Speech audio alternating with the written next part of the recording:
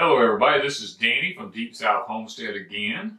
Back in the studio room. Guys, we just got the new Homestead Box. Now, it's I'm going to have to expand the camera out a little bit because it's a big box. And in order for me to be able to show it to you, I'm going to see if I can back this thing out a little bit. There we go. Now, this box, I want you to look at the size of this baby. It's a big old box. So it we're gonna see what's in it. Now I'm gonna open it up. Now this is the Homestead Box. It's one of those things, guys, that it comes with all kind of goodies in it for the homestead. Now, I'm not quite sure just yet what's in this one because we just got it in.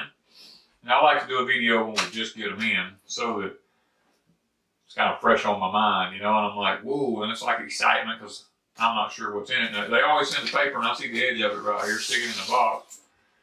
It's called The Ultimate Garden Essentials. Okay. So we're going, I mean, I could read off what's in it, but we'll pick it up and look at it as we go along. First of all, we got a lot of paper packed in here. A bunch of that, so let's get that out of the way. All right, let me look here. First thing I see is a week-by-week vegetable gardener's handbook. Okay, let me look in this thing here. It's chock full of information. Lots of rooms to write, tips on doing things. So let's see if I can get that up there where y'all can see that. There we go.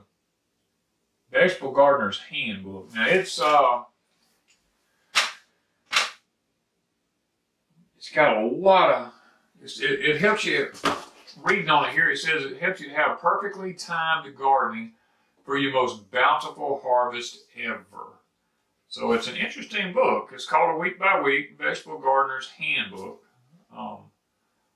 by Ron Kujawski and Jennifer Kujawski. So that's the authors of it. And it tells you what, basically, let me just look at it here a minute. Tells you about the location of a garden, tells you how to determine that, and how to get more out of a less amount of space. Saving soil, creating soil, good cover crops for your gardens, what to do 20 to 15 weeks before your average date of the last frost, seed starting supplies, things that you will need, thing on heirloom vegetables, tells you about dampening off, what will happen, 10 weeks before your average last frost date, 6 weeks before your average frost date. I mean, it's just a good book to have. I mean, I'm really I'm excited to be able to use that. Okay. Next thing. Oh, I know what this is because I have one. And I'm sure some of y'all are familiar with it. 2019 Old Farmer's Almanac. Now, I don't particularly buy this particular one. I have it for 2019 because I get it from the stores here in town. And I just pick them up every year. But this big, thick one, let's see if it's the same one I've got. Yeah, is mostly advertisements and stuff like that. And they got some interesting things in it. Now, you know, how to tell the difference in your bees and your birds, and the pros and cons of backyard livestock, cows and pigs, and you know, some interesting facts. But I typically will pick up the one from the co-op. It's a real thin one, maybe 10, 15 pages. It's for our area. And it's still the Old Farmer's Almanac. And it'll have the exact planting dates for everything above ground crops, below ground crops, and stuff like that. I just usually, this one's just a little bit harder to understand, you know, for me. But, it's got a lot of good information in it, don't get me wrong. I mean, there's a lot of good information in that one. And I'm looking here to see, what is this? this. This is a gardening apron. Wow! Now guys, now that's one thing right there, a gardening apron. You put it around you, you got somewhere to put all your tools in here. I mean, now that, yeah, that's something that's something that's been needed right there. The gardener's apron. I'll have to admit, this is the first one I've ever seen. I've thought about it many times. It's the Napa Valley Gardener's Apron. Now that is pretty, let me make sure I got that right. Yeah, Napa Valley Gardener's Apron. Yeah, that's what it's wrote right there on it, but I want to make sure that's what it was. This, guys, this is awesome right here. I'll be using this. I can tell you right now, because there's so many times I go to the garden, I've got a pair of snippers with me, I got a pair of scissors with me, I'm tying stuff up, I'm snipping leaves off of things, I got a little trowel because sometimes I'm planting, sometimes I'm scooping dirt out, put a little fertilizer in a hole, cover it back up, and I'm always having to just hold all these things in my hands. And this right here, now this is going to be muchly appreciated by Deep South Homestead. I can tell you that now. You'll probably see some videos of me wearing that. And then, of course, here we have Hoss Tools Heirloom Garden Collection. Now, this is a little tin can. Now, you probably may not be able to see it because of the way the reflection is in the room here from the lighting. But it's an heirloom garden collection. Now, in this particular one, let's see what's in it. I'm just going to dump it out, it's seeds, and it's a handy little tin for keeping seeds in. Okay, we've got Trucker's Favorite Yellow Corn, Lacinato Kale, we call it dinosaur kale, National Pickling Cucumbers, I actually have some of these planted from Hoss Tools, Benning's Green Tent Squash, I actually have some of these planted from Hoss Tools, Mortgage Lifter Tomatoes, 2 years ago, Wanda and I grew them things, they did fantastic. They made a big tomato. Red Burgundy Okra. Now, I've never planted the Red Burgundy Okra. I've threatened to do it every year. Just might do it this year. Now, this one I planted religiously, the Rattlesnake Pole Beans. Now, that one, that right there. Matter of fact, I'll probably be planting some this week or next week here, depending on how cool it stays. But this is an heirloom garden collection right here. And then guys, once you get through planting your seeds, you've got a nice little tin can here that you can store your other seeds in. And it's rat proof and stuff like that, so I highly recommend this. Hoss has some excellent seeds this year. We're helping them try to get the Cherokee Tan pumpkin started. I think they're going to be doing some Seminole pumpkins too. You know, it's always, we really like working with Hoss Tools. Let me put it that way. They're great people over there. Greg and Travis and them are just really good people. They've been a blessing to us, and I love watching the 2-minute tip shows and row by row. I watch that show, and they have lots of good videos out about the Hoss Tools, how to use them, the pros and cons on them, the drip irrigation systems, you know, all their gardening, and their gardens are just beautiful. I mean, I have to admit that. And I love using their tools because I have several of their products here that I use. As a matter of fact, I planted sweet corn with their cedar here just like a week ago. Used the row marker and all to go with it to space my rows out just right. So it actually turned out good. But now, I'm looking at something else here now.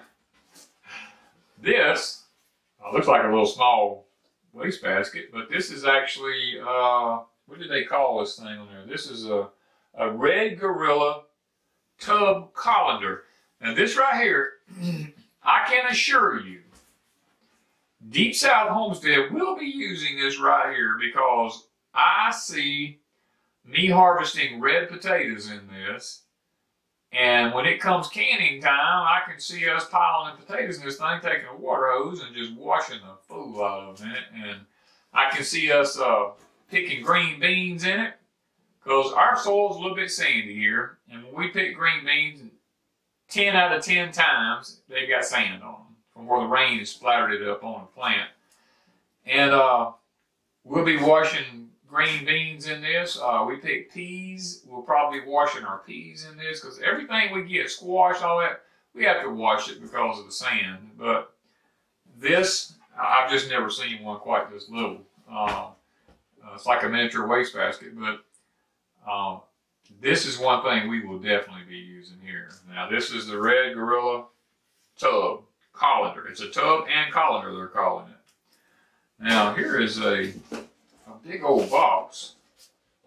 It's called Bare Bones Hori Hori Ultimate Tool.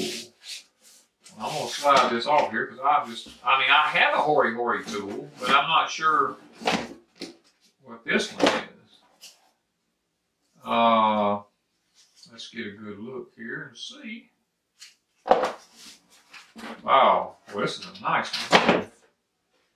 Okay, it's hooked on the back of this right here, and it's got a strap on it. It's made to hook over your belt right there. It's got a little thing on the back of it. Matter of fact, I'm going to take just a minute here, and we're going to clip all this paper off here so you can see what it is and get a better view of it, because I love the one I have, but I'm not sure it's like this one. Okay, there we go. See if we can't get this thing apart where y'all can get a better look at it. There we go. You open it up and look at this, guys. This thing is sharpened on both sides. It's serrated on one side there. This side right here is all, it will actually cut you if you run your finger down it. And the other side's like a knife on that side. So you can see this thing is pretty heavy. And it's also got a, right here in this part right here, I'm going to get that up there close enough you can see that. It's like a can opener. Take the lids off of stuff with. And if you get a look at it, you can kind of see what I'm talking about there. This thing is, it's a jam up, I'm going to call it a knife because it's pretty heavy. I know that. It's a good digging tool. Boy, if you had to, and it's got the depth gauges on it here too, in 1 inch increments of it. I see that now. So you know how, you know, if you says to plant something 1 inch deep or 2 inches deep or 3 inches or 4 inches, boy, you know just how deep to go in there. You know how deep you are when you get through. So, and then if there's a root or something in the way, that serrated edge right there, cut a tree root or something, dude, that right there, that's a handy little item to have there. And it comes with its own sheath. So, let me get this thing put back in here like it goes. There we go. That is nice. I'm telling you, and the sheath itself is made out of some good quality canvas.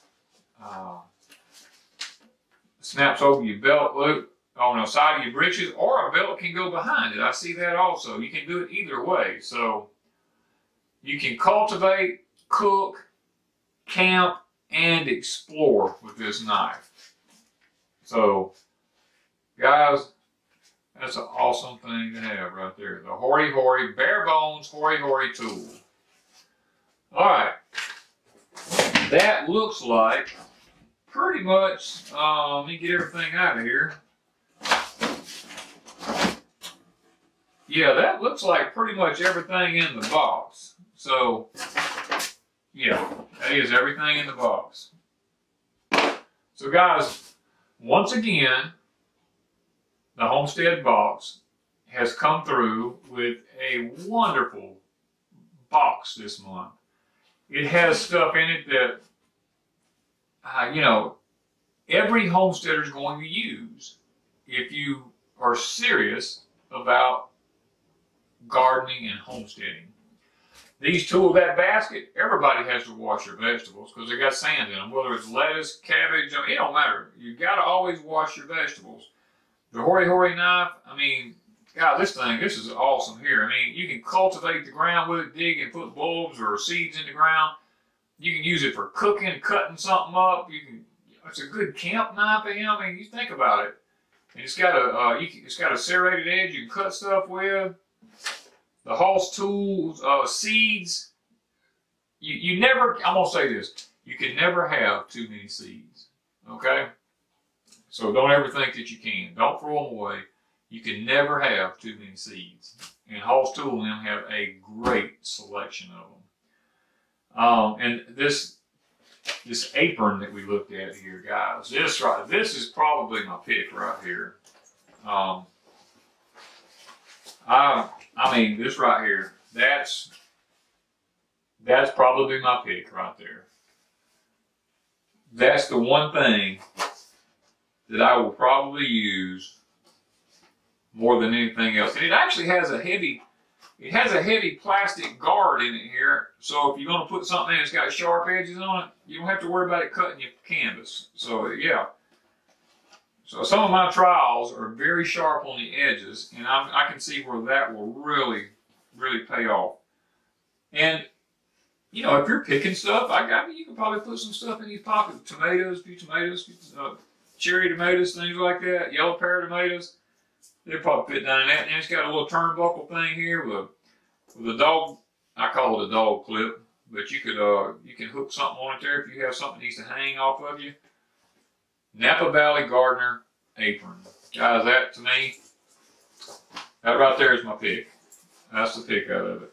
Of course, we have the Old Farmer's Almanac, and then the Perfectly Timed Gardening Handbook there.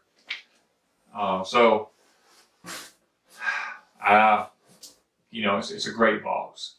Every month, the Homestead Box comes through with stuff that the homesteader needs. So if you want one of these boxes, go to www.thehomesteadbox.com and order yours. Now there's two different price ranges you can go with. When you get to the site, you'll see both of them there. One of them has a certain amount of thing in it. The other one has an advanced amount of things in it. And I think that you will really appreciate them. They make great gifts too, because a lot of times they have boxes from previous months left over that they will sell also.